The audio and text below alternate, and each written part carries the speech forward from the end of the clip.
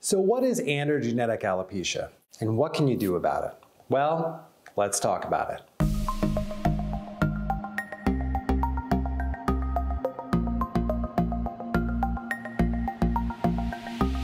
So what is androgenic alopecia?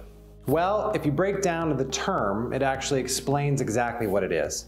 So androgen or andro, genetic, and alopecia for hair loss. So it's androgen, genetically related hair loss. So androgens are a set of hormones. In this particular case, DHT is the culprit, or dihydrotestosterone, that obviously play a lot of roles in your body. But in this case, if you have a DHT sensitivity that's genetically programmed into your hair, then at some point, your DHT is going to impact the hair on your scalp, and it will begin to fall out, slow and gradual over time. This can impact both men and women. It can start as early as 18 for men. Oftentimes it won't start until in the mid-30s for women, depending on their hormones. Or it could start as late as in your 50s, 60s, or 70s. It's really all about genetics, lifestyle factors, and exactly how your hormonal balance is occurring within your body. So collectively, if you're dealing with androgenic alopecia, there's a couple things that really stand out about this type of hair loss that will allow you to identify it. So one, androgenic alopecia only occurs on the top of the scalp. So it will only be happening on the top of the head. Because of that, when you're looking in the mirror, if you've got uniformed hair loss throughout your entire head, it's not androgenic alopecia. If you have more hair loss on the top of your head than on the sides of the scalp, then it probably is related to DHT, because there's other types of hair loss that might actually be impacting the sides of the scalp. So when you're looking at that, again, DHT or androgenic hair loss only happens on the top of the head.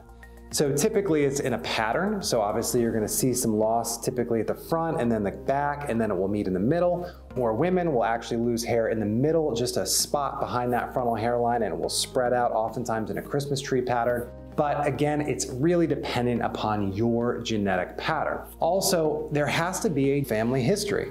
So if there's no one else in your family that's lost hair, then realistically, it is unlikely that you're dealing with DHT-related loss. Now, some people don't know their family, they may be adopted, or maybe some of the older people in their family had passed on early, so they don't have that connection to their genetic history. So that may be a little bit more of a challenge, but ultimately, if you're losing hair in a pattern, then it is most likely DHT-related loss if it's only on the top of the head. Some of the other attributes of DHT or androgenic hair loss, you'll notice that there's oftentimes more oil in the areas of hair loss. So like in the temples, frontal hairline, maybe through the midsection of the scalp or in the crown. Increased oil is your body basically trying to push out the excessive amount of DHT binding to the hair follicle, because it knows it's bad and creating inflammation, and it's trying to flush it out. Another item that is really a key factor for androgenic alopecia is the fact that it's slow and gradual over time. So if you had 9 months ago a full head of hair and you've lost 50% of your hair in the last 9 months, it is unlikely that it is exclusively DHT related or DHT related at all, because it takes time for those hairs to fall out and grow back smaller and finer, and do this cyclically for many, many years to actually create a level of miniaturization that's noticeable. Now, you may have a powerful genetic history, so it happens a little bit faster in a couple years, but it's not gonna happen in months. Now that you can identify whether you have DHT-related loss or not, how do you fix it? So there are two paths, actually. So there's a pharmaceutical path, and then there is a natural path.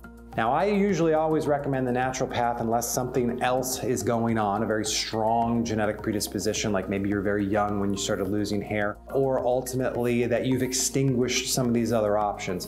But first, I'm going to talk about the natural path. So in my opinion, when you're dealing with DHT-related hair loss naturally, you have to come at it both internally and externally. Because although natural methods are a little bit less powerful, they have less side effects, they need a little bit more to cover the entire area. Ultimately, for internal, I recommend the Advanced Trichology DHT blocker with immune support, which is 2 in the morning, 2 at night with food. So it uses a combination of saw palmetto, stinging nettle, pygeum, as well as also probiotics, prebiotics, and a natural antifungal to help increase digestion and decrease inflammation. And that is going to reduce about 35% of the impact of the DHT on the hair follicle receptor. Now that's good, but it's definitely not the whole picture. So that is why I also recommend the Advanced Trichology Nutra M topical scalp serum, which is a melatonin-based topical, which has a lot of clinical evidence that it's blocking androgenic alopecia in some of the studies that are coming out of Asia as well as in Europe. So you can use that twice a day, apply it directly to the areas of loss.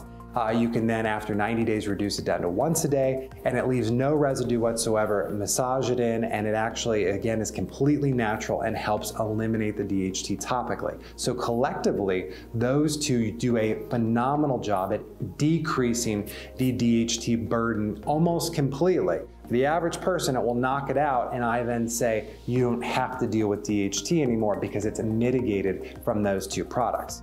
Now, there's a pharmaceutical path. Now that pharmaceutical path is twofold. One, finasteride is a pharmaceutical that is also known as Propecia, and that is something that has been used to block the overall impact of DHT systemically. Problem is, oftentimes it comes along with side effects, and that is something that needs to be considered. Now it's also coming into a topical form nowadays that you're going to see quite a bit on the internet.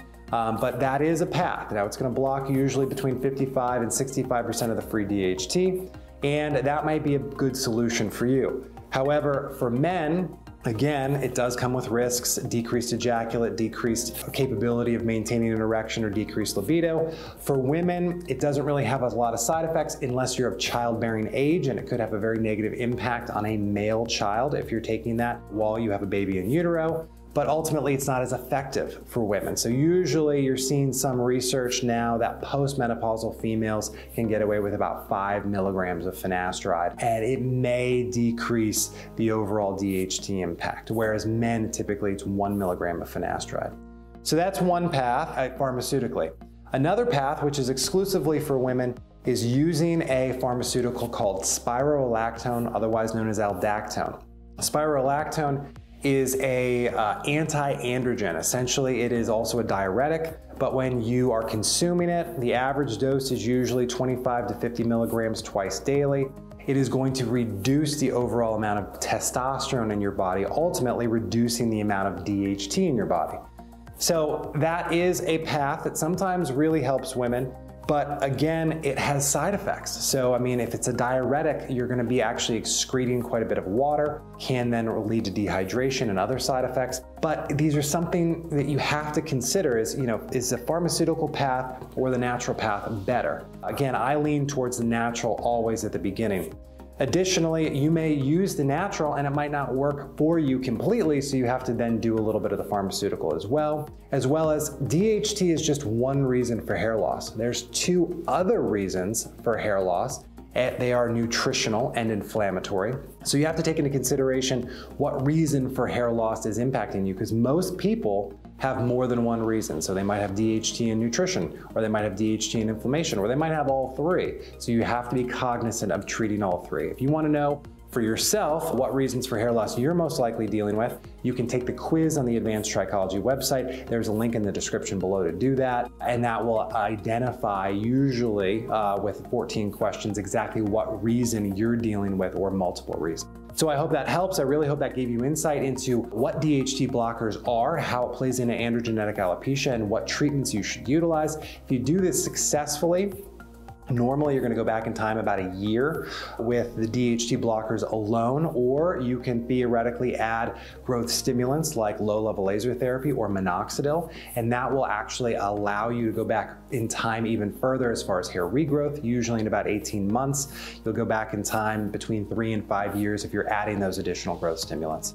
So please, I hope that this helped. Again, we are happy to help in any way. I personally hope that this really gave you value. If it did, please go ahead and hit that like button, subscribe also to this channel for more information like this, and know that I'm happy to help with your hair loss situation in any way.